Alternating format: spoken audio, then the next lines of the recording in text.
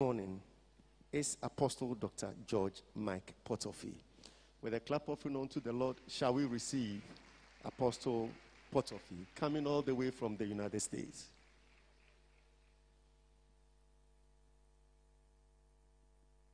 Praise the Lord. Praise the Lord. Oh, praise the Lord, people of God.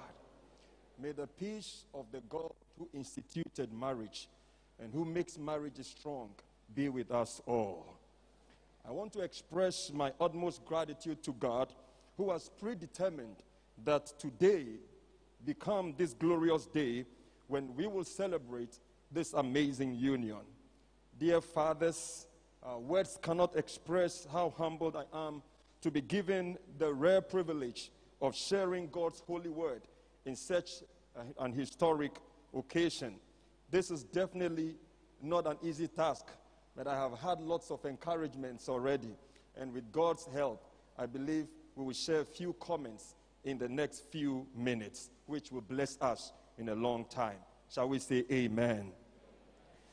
I want to begin by noting that it is not a coincidence that the God of the nations, who knows tomorrow from today, that God will schedule a holy union between two individuals representing two nations at such a time when the church is on a quest to possess the nations. I believe this is significant, and it is only the Almighty Sovereign God who can make such an occasion happen. Let's put our hands together for this great God. Beloved, knowing a little bit about Stephanie and my dear brother Sam, I have a little story to mention that came up as a result of our counseling alongside with our dear brother, my colleague Pastor Ankoma. In fact, one of the counseling sessions, I did request for them to submit 7 character traits that which makes them feel attracted to each other. So each person was not to discuss what is written with the other.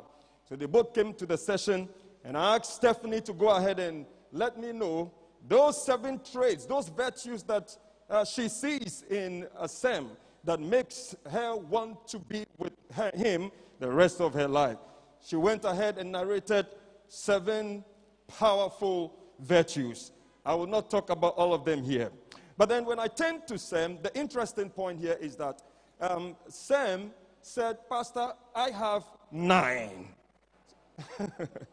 So instead of 7, Sam had 9. And when I looked at the atmosphere, it was filled with godly love. And when we began to discuss the items that they had, I described the session. In fact, the counseling session, the topic had to change to love is spoken here. You will see the love of God at work in the house. Beloved, based on that, I want to pick on a piece of that tells us how does love look like? The faces of love. When we see love, love must look like something. We all know that as humans gathered here today, we are all creatures of love. We were born to receive love and to give love. And therefore, God, knowing the power of love, the fact that love is what we need to thrive on the earth, He instituted marriage, the holy institution of marriage, so that that marriage environment, that marriage crucible, will be the place where humans can express love and can consummate love. In fact, this is where we are able to breed and groom and nurture destinies. And this is the reason why the enemy's major target in these end times is the holy institution of marriage. Faces of love. I want to read a passage from the book of Esther chapter 5, verse 2 and verse 3 in the English Standard Version of Scripture. You please turn with me if you have your Bibles with you. And when the king saw Queen Esther standing in the court, she won favor in his sight. And he held out to Esther the golden scepter that was in his hand. Then Esther approached and touched the tip of the scepter. And the king said to her, What is it, Queen Esther? What is your request? It shall be given to you, even to the half of my kingdom.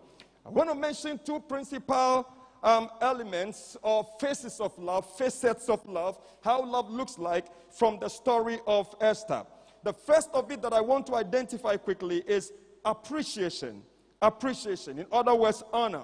In other words, honor. In the Esther narrative, in fact, prior to Esther coming up, there was a queen, Vashti. Vashti was a beautiful queen. In fact, the name or the word Vashti actually means beautiful. Vashti had an opportunity to honor the king. And the king invited Vashti to a national feast where she was supposed to show up and then demonstrate her beauty and for her to also be honored. But Vashti refused to honor the king. And that singular act of dishonor was literally threatening the entire kingdom.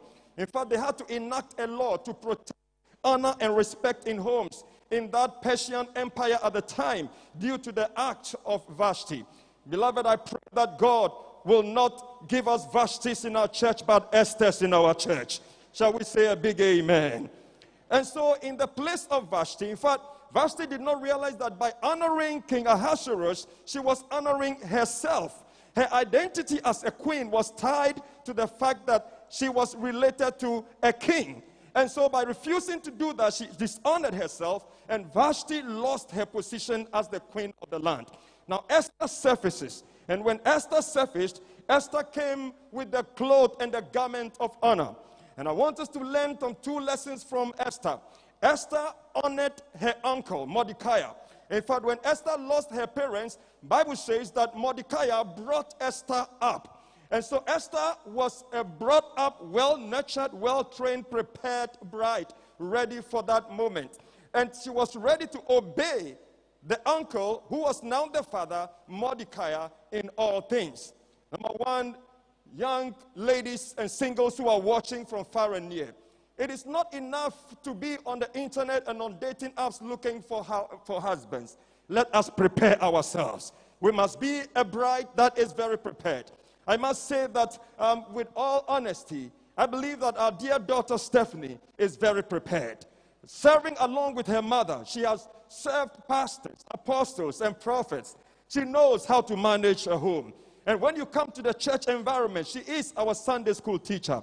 My own son, little boy, 7-year-old Kobe, calls Stephanie his best friend.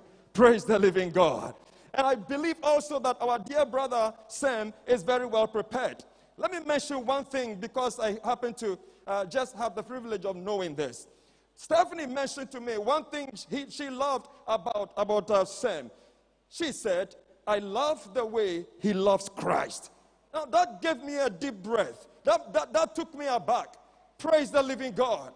We want to get to that point where, you see, for a lady to say that I love this guy because he loves Christ, it speaks to the spiritual health of the lady herself, and it also speaks to what she's looking for, and it also testifies about the grooming that this guy would have gotten. Does anybody agree with me in the house? May God bring our church up to the place where our young ladies are not looking for guys because of their flamboyance and because they're having this car and that car and they have this job and this level of education, but because they have Christ. Because it takes the magnet of Christ to keep homes and families together. Shall we say a big amen? Now, the story of honor does not end here. We also understand that Esther did not only honor Mordecai. A lesson from there also is that young men and young women, let's honor our parents. The fine products we see here today are a result of consistent mentoring and training by parents who are doing this intentionally. And I believe that all of us parents are getting clues and lessons from all of what we are seeing today.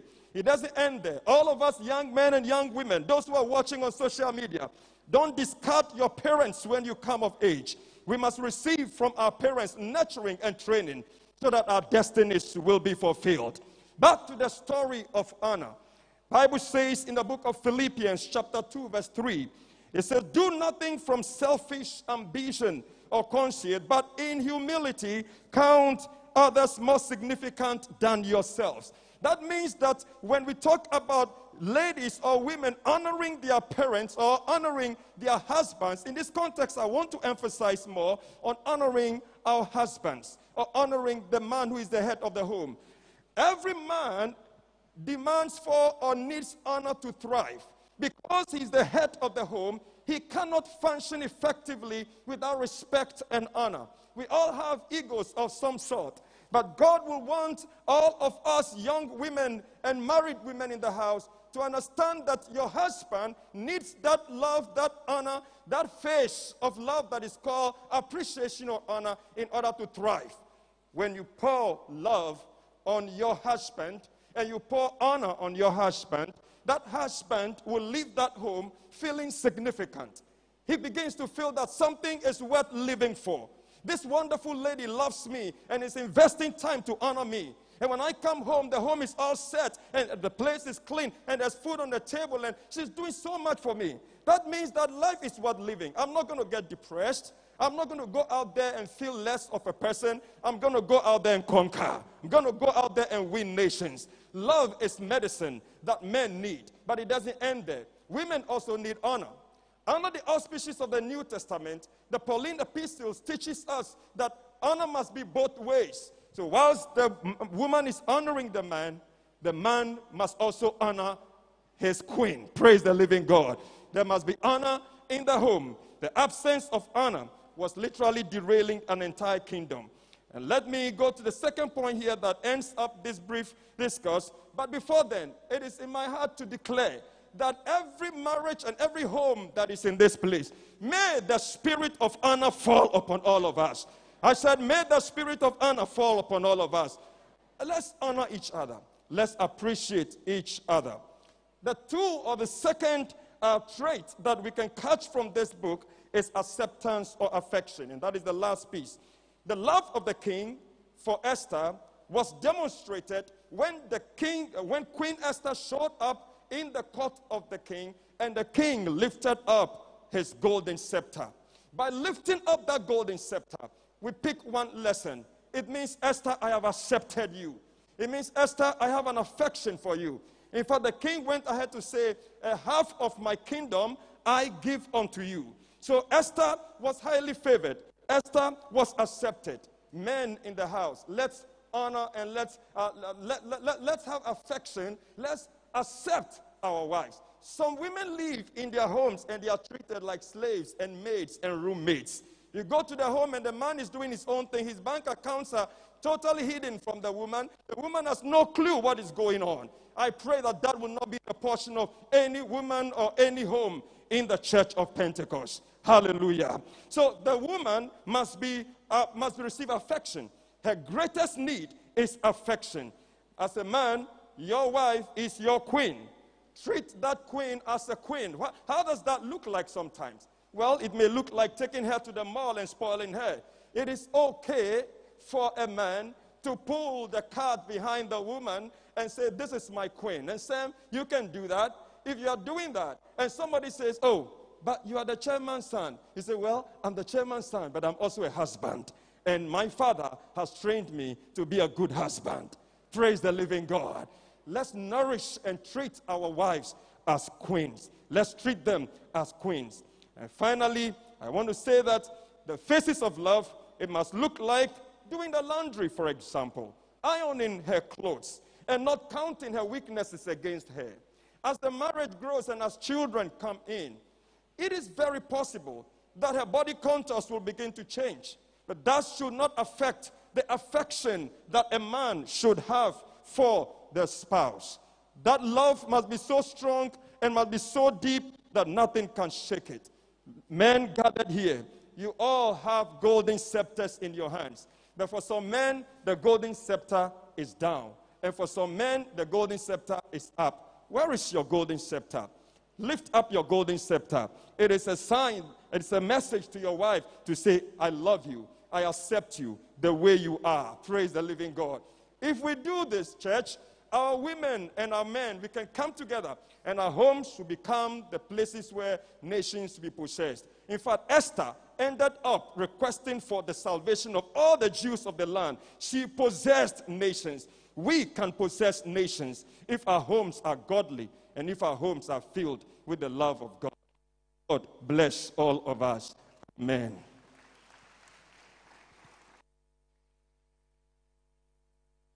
God bless you, Apostle Portuphy.